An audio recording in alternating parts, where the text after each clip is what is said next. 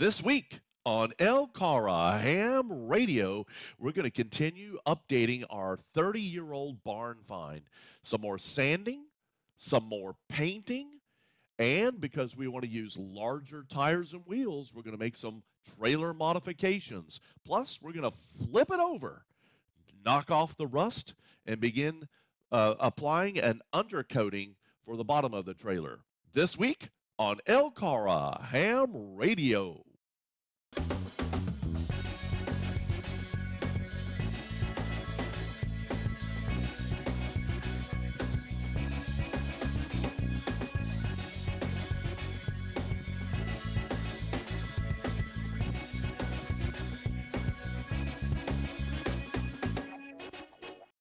Well, as mentioned during the introduction, we wanted to begin to finalize some of the sanding here on the deck, as we saw, and begin painting the deck.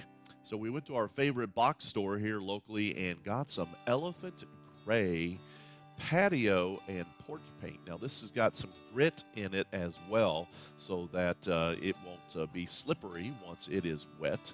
Ultimately, once this is painted and we have the trailer exactly the way we want it, we're going to start laying out equipment and then creating silhouettes on this deck so that things will go in its proper place, mainly for weight distribution. But you can see we've got that first coat of paint applied on the deck, and then we actually had to get some more paint. That was some decking paint that we had from an earlier project, and it was actually a little bit lighter color, but it still worked out just fine. We also began to finalize some of the sanding on the side panels, and we can see KK4JPX sanding parts of the side panels to give us a much smoother surface. Again, a lot of this wood, or all of this wood, was added to the trailer by AC4DM when he bought the trailer. There was no panels on it originally, but we needed to get a nice smooth surface that wasn't 30 years old, both on the paint side and wood. So we are putting the first coat of paint on these panels. LCARA blue is what we like to call it, and you can see down here on the deck we've got some of the panels already with that first coat on at least one side, and we painted both sides with one coat. So in a future video we'll be finalizing the painting on these panels so that we have two coats of paint. Now, our original thought was we wanted to put some 14-inch tires on the trailer, and the original tires are only 12 inches. So to make room for these much larger tires and wheels, we thought, well, let's remove these fenders. And then AC4DM got to thinking about it, and this was really not the best way to go about this.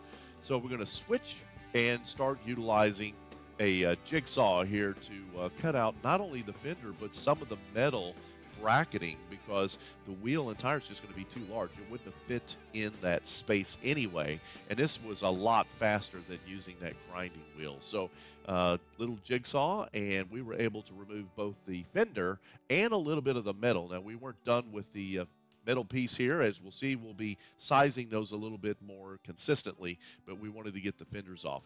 Now you can see the 12-inch tire. It's a really tiny tire. It would have worked for not a lot of weight, but they were older, and we thought, you know, this trailer would look a whole lot spiffier if we had bigger 14-inch tires and wheels. So we went to our local tractor supply and picked up a couple of tires and wheels. So AC4DM gets out his impact drill, and we start removing those lugs on the current 12-inch tire and wheel, mainly the wheel here, so that we can actually put on the new ones. And we also wanted to see what spacing we would have where the fender used to be and the metal brackets themselves.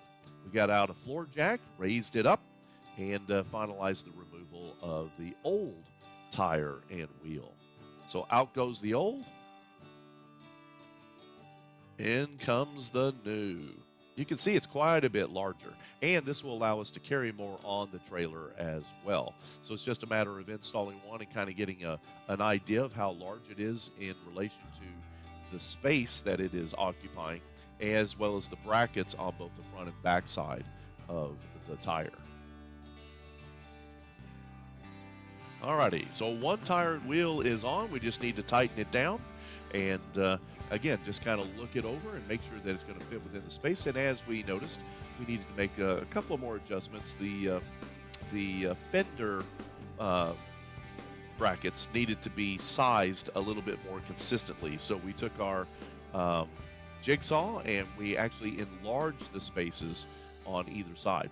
Now, this is on the other side of the trailer. We're moving the fender over on this side as well as taking a little bit of the metal off of the bracket that was holding the fender. So again, we would have enough space, and then we'll come back and clean those areas up to make them again more consistent on the front and back side.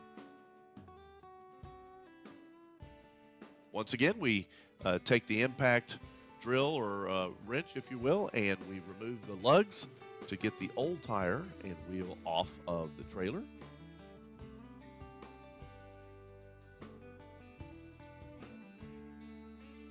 And then once we have the lugs off, we can just pull that off and then install the brand new tire and wheel.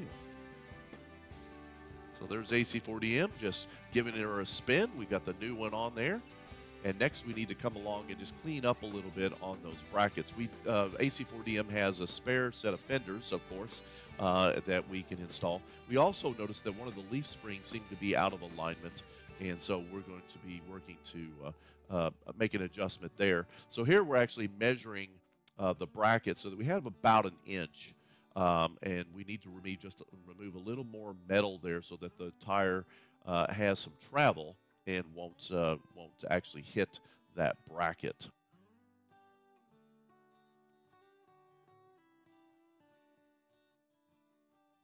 Out comes the trusty jigsaw, and again, just removing a little bit more metal here on the bracket face.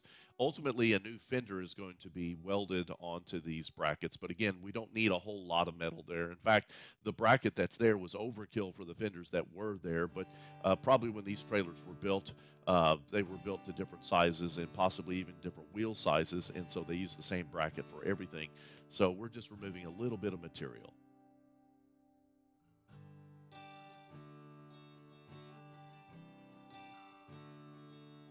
Alrighty, finishing up on making that a little bit cleaner, and we need to do this on the front and back on both sides. So we're just finishing up a little bit of material removal. Now, you might wonder, where do we go from here? Well, we've got new wheels and tires. One of the things that we noticed on the underside of the trailer was quite a bit of rust. So AC4DM has a hoist over in one of his larger barns. So we actually hoisted the trailer up from one side to get it up in the air, so that we could flip it up on its side like you see, and we could take some grinding wheels and some brushes and knock off that surface rust. And that's all it is. It's just some surface rust. It was not going into the metal in any depth to speak of, but we also wanted to paint the underside to give it a nice coating to protect it for the future. So we are just knocking off the rust. These brass-based brushes work wonderfully. And then with your power tool, battery-operated power tools here, you can knock off that rust. And this took, I don't know, about an hour, hour and a half, just kind of getting in. You can't get into every nook and cranny with this brush, so we then had to come along with sanding blocks to get into some of the areas the brush couldn't reach. But the brush could get about 80–85% of a lot of this surface rust to make for a better surface for new paint.